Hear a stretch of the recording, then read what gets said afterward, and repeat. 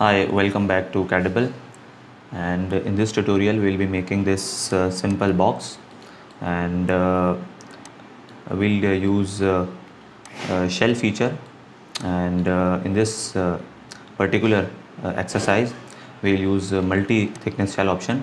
As you can see from this drawing that this side is 2 mm and the upper side from the top of this box is 5 mm, and also we have used some Extruded Boss, Extrude cut, the basic 3D features, but this feature is very important when you are dealing with some complex geometries, and the multi-thickness shell option is a very good tool.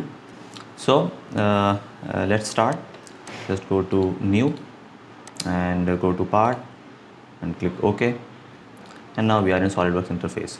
Just changing my scene to plain white, and I'll start the sketch from the top plane. Let's say go to sketch, and I'll create a center rectangle. Remember, we are creating from the top plane, so we'll make a rectangle of, let's say, 120 by 60, and remember we are using inches. I think I just cancel it because I have this drawing. So this dimension is 60 and the other dimension is 120, and just go to smart dimension again, and now the rectangle is constrained. As you can see, the sketch has turned into black and the sketch is fully defined. So just exit, and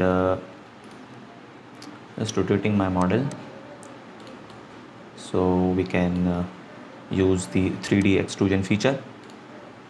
Now I have to extrude it up to 70 mm. As you can see, we have already created 120 by 60 rectangle, and now we have to extrude it to 70 mm. So go to features, go to Extruded Boss command, and just make it reverse, and we have to extrude it up to 70 mm and press OK. So the basic extrusion is done, and next I'll apply the shell feature.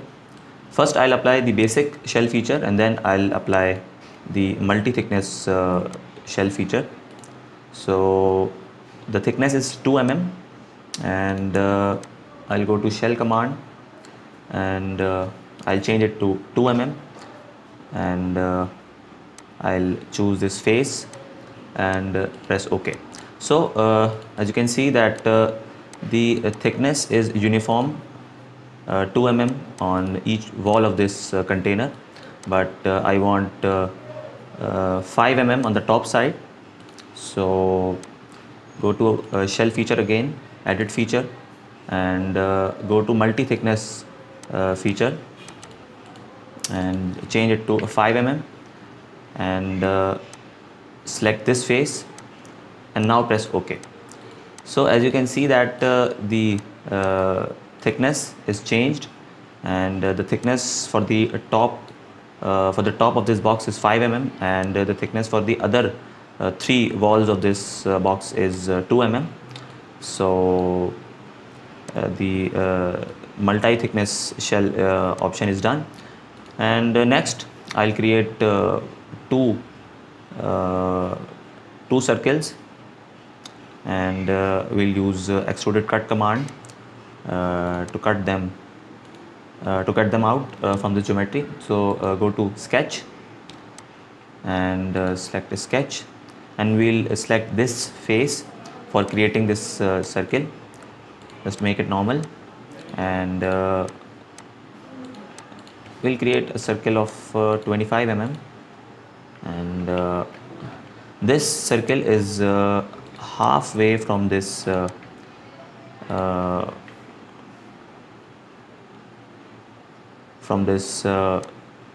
midpoint, and yes, the the circle is constrained. As you can see, the circle is halfway from this line, that is 35 mm, because this extrusion length is 70, and also from the midpoint of this line. So next we will go to features, and we will go to extruded cut command, and here it is showing so many options, and through all will work for us up to next. And here up to next, it is only cutting this wall and not this wall, so we'll change it to through all and press OK. So the basic extruded cut command is also done, and lastly I'll apply some color. So go to edit appearance, and I'll apply a color, a shade of green. I think it will work for us.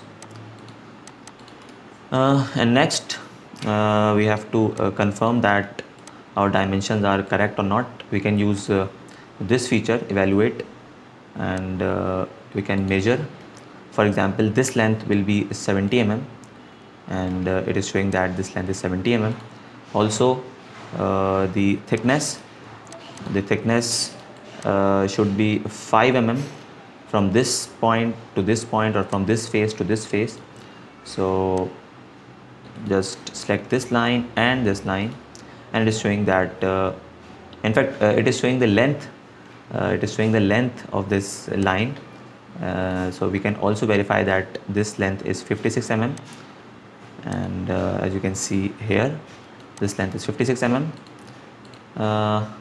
but I have to measure the thickness of this block, of this top block, and it is showing that the distance is 5 mm in the Z direction.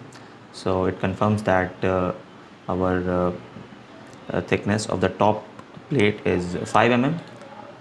Also we can make such dimensions in 3D, and just go to sketch, go to dimensions, go to reference dimensions, and we can make these dimensions.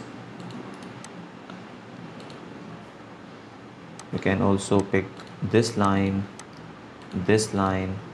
and this thickness is 5 mm, and this thickness will be, let's say, 2 mm.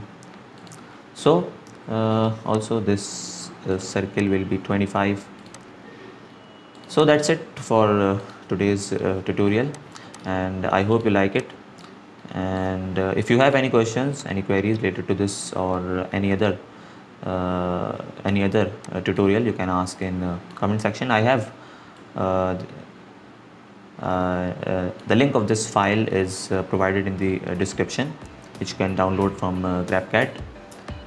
And thanks for watching, and please subscribe to our channel for more videos. Thank you.